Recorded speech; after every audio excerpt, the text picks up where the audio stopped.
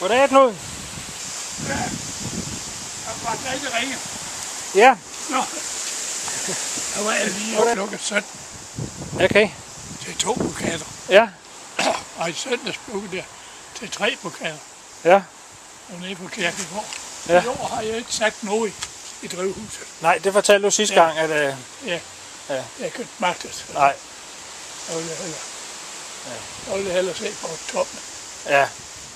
Men så er der kommet nogle tomater. Ja, selvsået. Ja. Ja.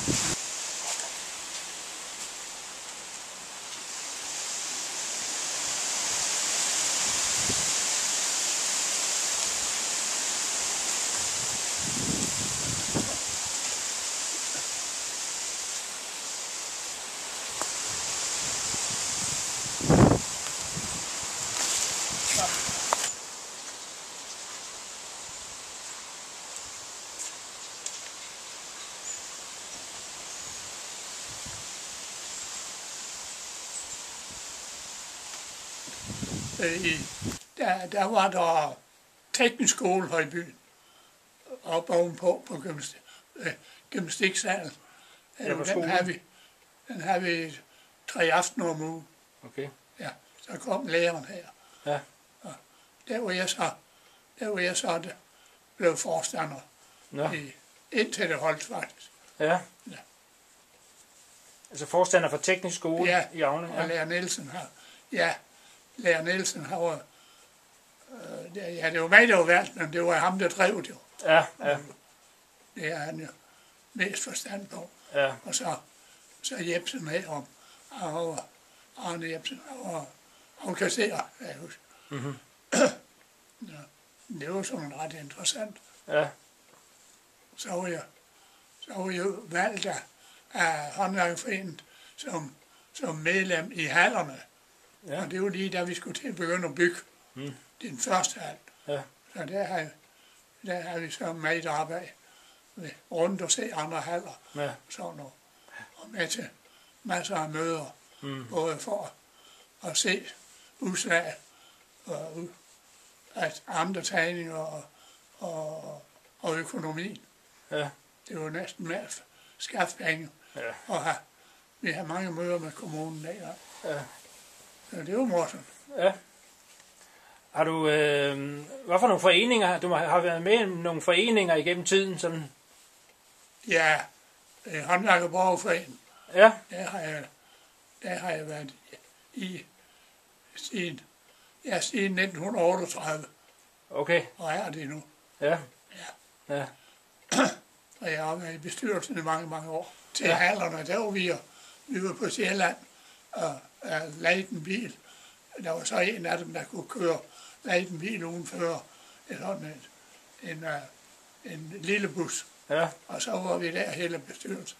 Ja. Så var vi rundt og se en 3-4 helt ny haller. Ja.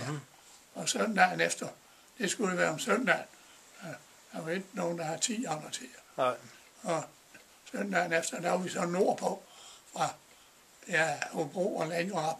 Vi var rundt og se en 3 stykker, der lige var indviet. Ja. Det var også interessant at se. Der var der mange ting, der blev skrevet op, som så vi kunne bruge herude. Ja. Og det blev der. Ja. Har du været sportsmand som ung? Ja, men det var meget lidt. Nå. Det var meget lidt, ja. Jeg spillede fodbold ligesom alle andre drenge. Ja. Og vi cyklede rundt til Enstrup og Ryomgård og Jordbro Ørsted og sådan nogle steder. Jeg cyklede vi og spillede. Ja. Men jeg holdt op, da jeg kom i murlærer. Og der fik jeg så ondt i benen. Ja. Og det er sådan set fuldt med sige. Okay. Ja.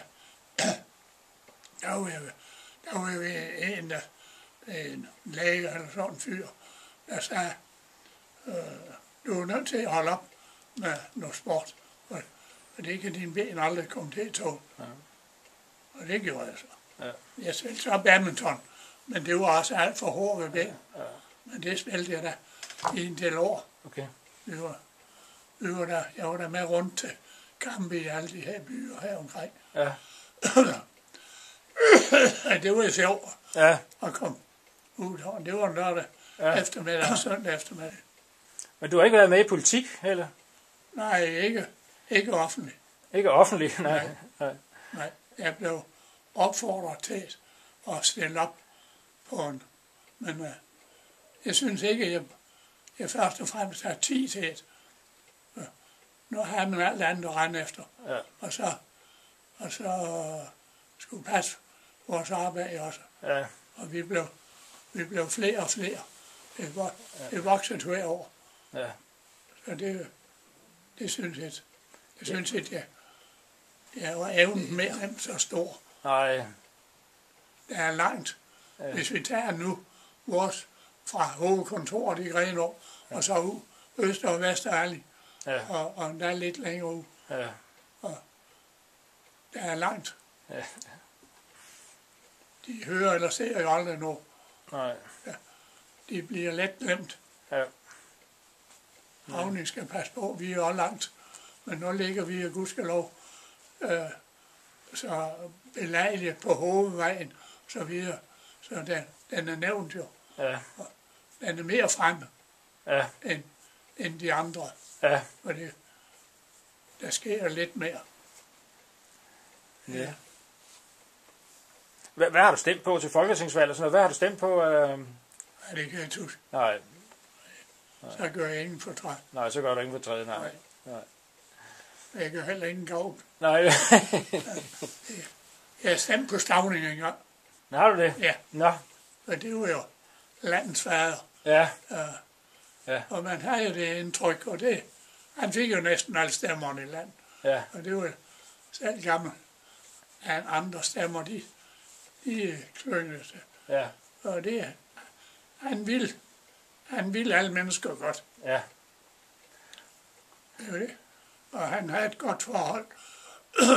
Der havde kongen jo magt. Ja. Han havde et godt forhold til kongen. Han ville have nogle bager, men det ville de altså. Ja. Han var jo en dygtig mand. Han ville forstå på at kæde sammen. Ja. Og få dem med små kår, de fik jo lidt bedre. Ja. Ja. Det var da det han arbejdede på. Ja. Og det kunne folk så godt forstå. Ja. Fordi når en arbejdsmand, han gik for et par kroner om dagen. Ja. Og det er jo tit, de har mange børn. Ja. De har jo fri lørdag. Nej, de har kun fri om søndag. Ja. Ja. Ja, det var først langt senere, det blev med fri om lørdag. Ja. Jamen, det er sikkert godt for et samfund, hvor der ikke er for stor ulighed. Ja, det er ingen tvivl om. Ja, fordi så bliver der alt for store sociale skel. Det har jo rettet sig enormt nu her de senere år. Ja. Meget. Ja. Der er jo ganske få, der er lav, der er helt læge. Ja. Det er. Der vil altid være nogen. Ja. Ja. Det er der ingen tvivl om. Nej. De får 50 kroner om dagen, eller 500. De bruger det med alligevel. Ja. Sådan vil det være. Ja. Altså. Men hvordan tror du, det kommer til at gå med Auning i årene fremover? Tror du, vi kommer til at klare os i forhold til de andre byer her i det her område? Ja, dem kan vi sagtens slags med. Ja. Bare de vil være lidt vågen. Ja, det er det her. Der skal man også ty lidt til foreninger. Noget som håndværker og borgerforeninger. De skulle jo være lidt mere vaks, synes jeg. Ja. Op og vise. Vi hører så umåligt lidt til dem. Ja, det er. Ja. Det var så også Gammel Estrup, for det er dem, der har bygget kirker. Ja. Og omkring. Ja. Har de bygget mere end den i Auning? Ja. Nå. Ja, Gesing og Nørre og Midt og Øst og Vest og Alli. Og Fløjstrup, der er ved Hørning. Jeg mener, de har bygget de kirker. Hold da. Ja. De var jo så rige, så de har så med i jord. De går rige på hest herfra og så til Viborg. Jeg tror, jeg finder noget før. i 1940, eller 39. Det er noget lige meget. Et år fra eller til.